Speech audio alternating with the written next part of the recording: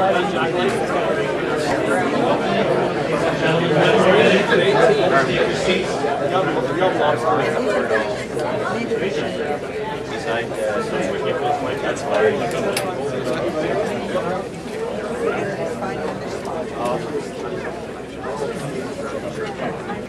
you, candidate Rick McIver.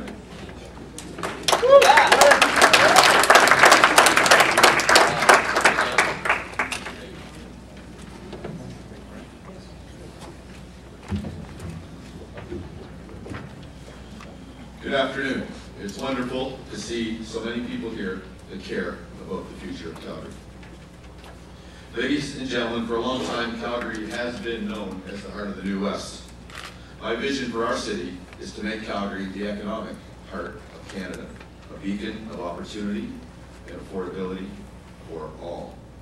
So, how are we going to do this? We're going to do it with 4 key elements. 1, we're going to build Calgary's infrastructure, but instead of playing catch-up, we're going to shift to intelligently building for the future. We need to construct the Northeast Airport Tunnel.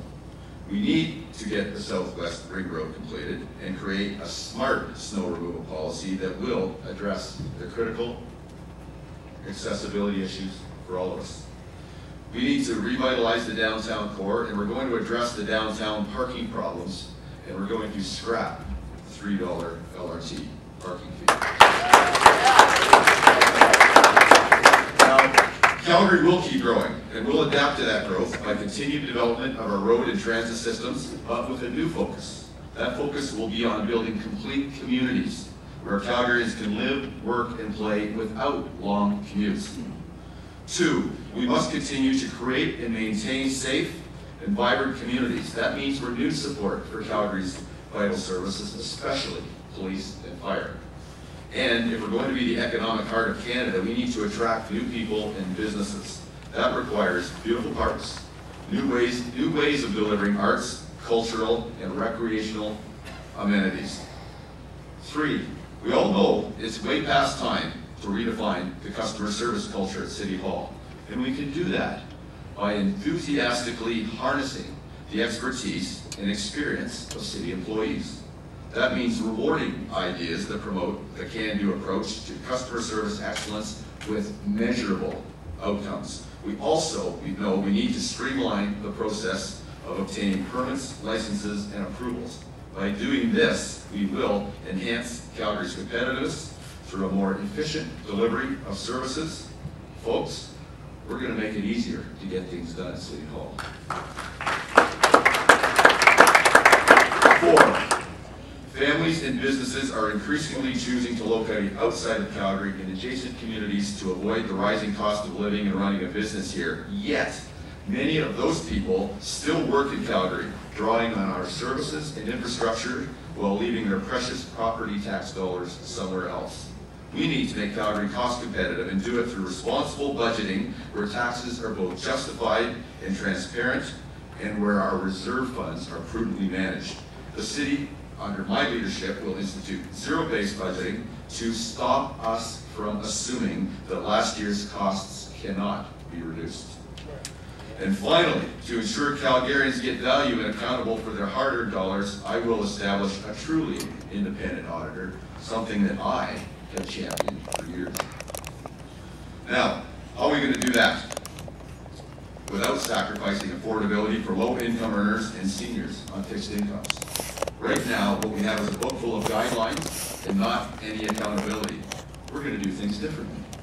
We're going to make sure every decision of council can pass the McIver CAT test. CAT stands for cost control, accountability, and transparency. Quite simply, the first thing we do to control cost of our programs, we have to ask, is it accountable to the taxpayer? Is it transparent for all Calgarians to see how it's done and understandable by all Calgarians? For the last 9 years, I've been fighting an uphill battle to attach these principles to council decisions, but folks, from the day that I am elected as mayor, cost control, accountability, and transparency will be the first principles considered before decisions are made. Under my leadership, Calgary will stand alone at the top as a flourishing, competitive, and entrepreneurial city a city that welcomes working people, small and big business alike, offering an affordable, high quality of life for all. Ladies and gentlemen, with your help, we can make this happen. I ask for your vote and your support on October 18th. Candidate Alan.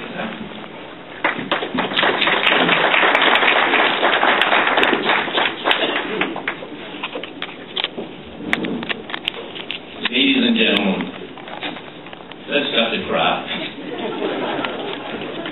I'm sitting in your shoes today and trying to decide which of us to vote for. We're about 14 candidates today, and I estimate there'll be 21 by September 28th, the nomination day. So how do you make a decision? Our media and the political pundits say Calgarians are idiots and stupid and will vote on candidates by name recognition. I strongly disagree. I know that Calgarians are much smarter than that. When you look at all of us, we all look pretty much the same. We wear the same suits, speak the same language, more or less, have the same policies, more or less, and it's all very confusing. We all look and talk like politicians. I ask you one question. Do you vote for people who sat on council for years and never said anything, and never spoke about the real issues? Who didn't resign because they didn't believe the system worked, or are disgusted with the system? Do you vote for someone who sat on the sidelines for years and never made a difference? Or someone who spent money like a drunken sailor? Or do you vote for somebody who claims their business experience and a track record when there's little evidence? Do you vote for somebody who's lived in Calgary for most of their lives and doesn't know how the rest of the world lives? Do you vote for somebody you would never employ in your business?